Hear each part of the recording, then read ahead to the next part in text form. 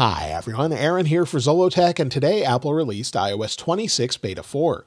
iOS 26 Beta 4 is available to developers, and iOS 26 Public Beta 1 that we've all been waiting for should be available either later today or more likely sometime tomorrow, and I'll let you know when that's out.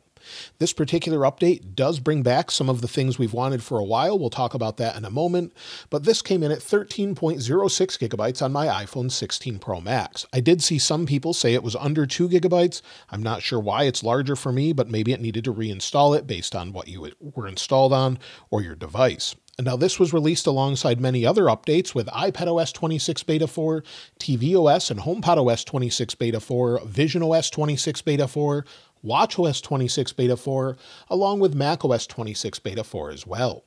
Now let's go ahead and take a look at the build number and talk about what's new. So we'll go to Settings, then we'll go to General, then About. As you can see, the build number is 23A5297I.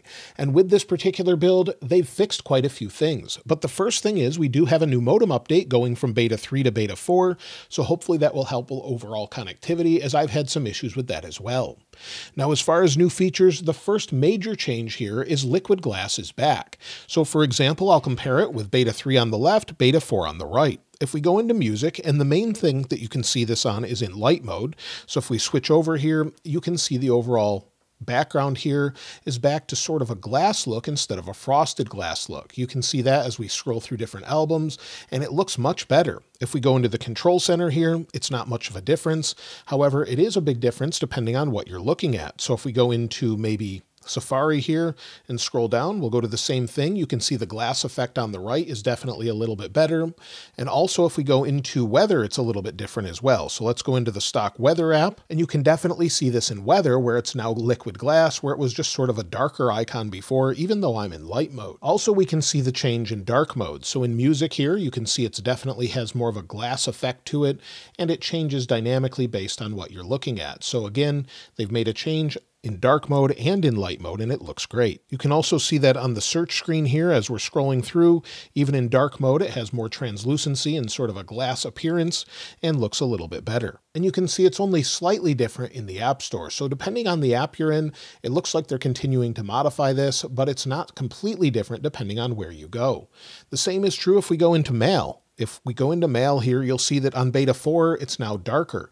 This is something I think they'll change maybe with Beta 5, but at this point, it's not complete throughout every single app. Something else that's different is if we go to the lock screen and go to our notifications, you'll see that it dims the background dynamically based on how many notifications you have. As I scroll them down out of the way, it lightens the background, and as I scroll them up, it dims the background, so it makes them easier to read. So this is sort of a nice dynamic move to make them easier to read the background when using liquid glass. We also have a new wallpaper. With the wallpaper, they also have a dynamic wallpaper option now. So you'll see it changing here. If we go into it, it will dynamically change as you just let it sit here. So it's rotating through all the different wallpaper, light and dark mode, and goes through them slowly and dynamically. So this is a nice change. They've brought this back. Hopefully we see more of these in the future. Now within our phone options, we have an update for screen unknown callers. We have a whole section dedicated to it where before we could just turn it on and off where it said calls from unknown numbers. Now we have three different options. For never, calls from unsaved numbers will ring, and missed calls will be displayed on the recents list. We can also have it ask reason for calling or silence calls from unsaved numbers. So that's an option now if you want to change it based on how you want it to screen callers at the time. Now, right after you install iOS 26 Beta 4 and it reboots, it will then bring you to the Hello screen. However, that only seems to be on phones that support Apple Intelligence, so an iPhone 15 Pro, 15 Pro Max, and newer. However, you will be greeted with a new screen asking you to set up notifications again.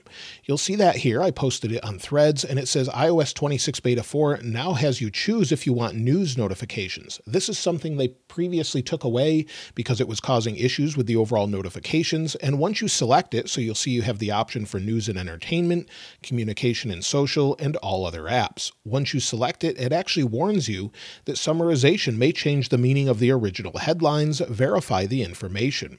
So you have the option. They've brought this back. It's something that they previously took away. And of course, if you go into your settings under notifications and you have Apple Intelligence, you'll have the summarized notification option. So you can select those news apps if you'd like. Now, something you may have already noticed is the overall camera icon is different. They've updated it here on the right with Beta 4 compared to Beta 3, and you can see the difference there. The overall bezel around the camera lens is a little bit different, and maybe this hints at iPhone 17 lenses. We don't really know, but either way, it's been updated, and many people seem to like it a little bit more.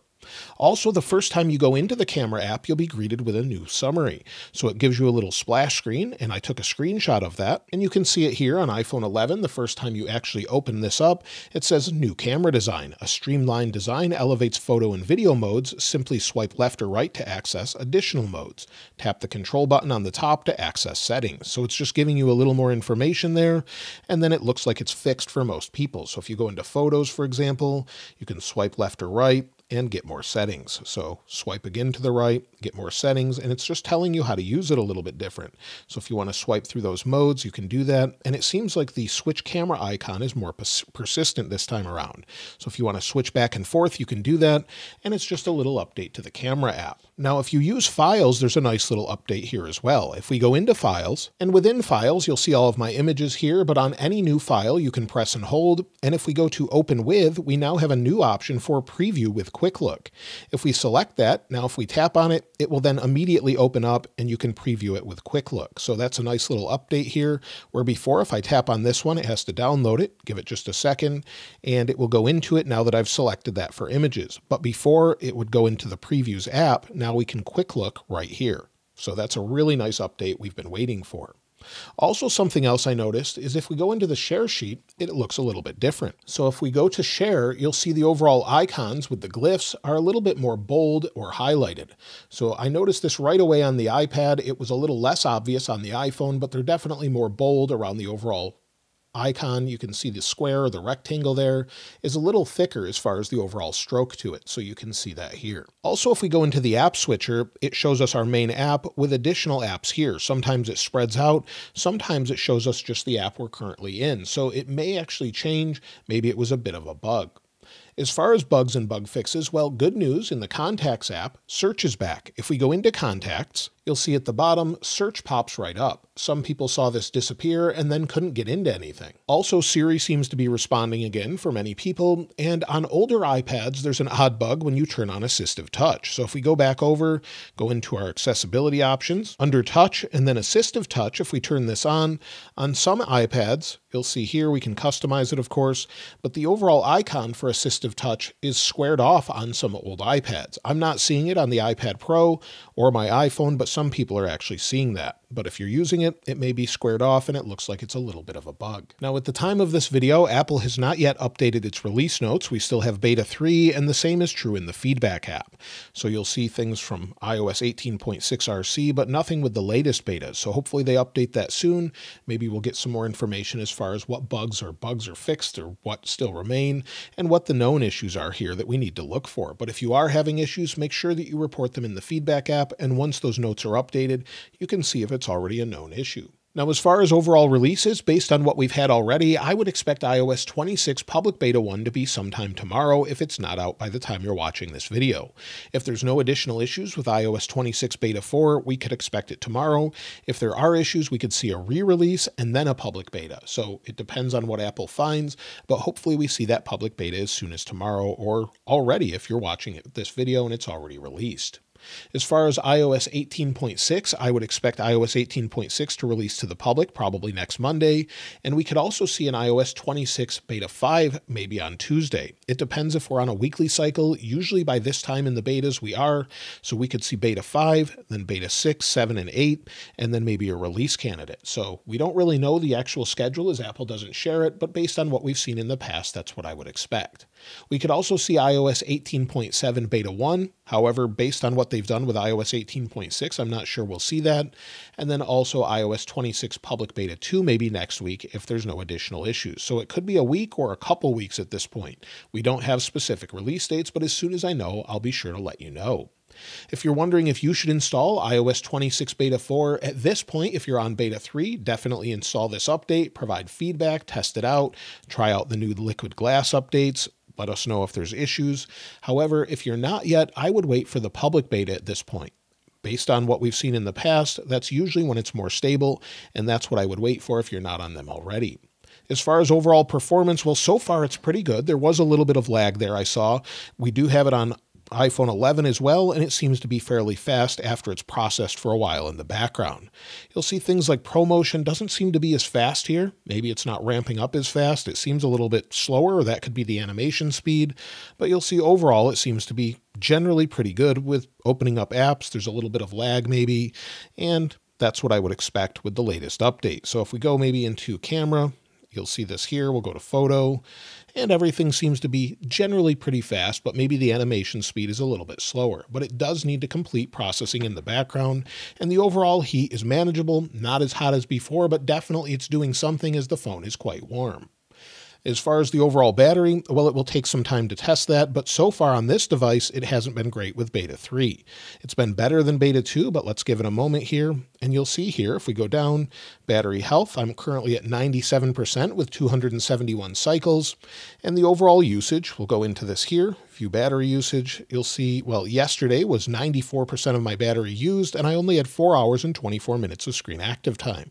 Definitely an improvement over Beta 2, but not great so far. So far today, I've had 2 hours and 41 minutes of screen active time, and I'm down to 62%. So already it's doing better with Beta 4. But again, we'll talk about that in the weekend follow-up video.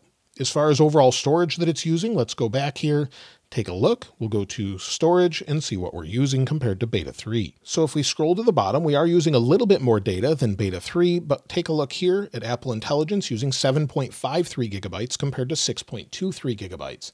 Maybe that has to do with notification summaries and other things going on in the background, but either way, it's very close to the regular updates that we're seeing. So 13.56 for iOS, which is a little bit smaller, for a total of 21.09 gigabytes. So iOS is a little bit smaller, but Apple Intelligence is a little bit larger. As far as benchmarks, I did run those initially. I ran it a couple times, and actually it's pretty good so far. If we go to the benchmarks, you'll see the history here. We have 3,438 for single core, 8,564 for multi-core. Compared to what we've had before, it's definitely better than Beta 3 or any of the previous betas. So hopefully this one performs much better, is much more power efficient and more, but we'll talk about that in the weekend follow-up, where we'll go over how battery life is and any new features we find as well. So that's everything with iOS 26 Beta 4. Of course, if I find additional features, I'll let you know in the weekend follow-up video. We'll cover heat, performance, battery life, and more. So we have to use it for a while, and then we'll talk about it then. If you found anything additional as far as features or changes, let me know in the comments below. And of course, I'll link this wallpaper in the description like I normally do. If you haven't subscribed already though, please subscribe. And if you enjoyed the video, please give it a like. As always, thanks for watching. This is Aaron. I'll see you next time.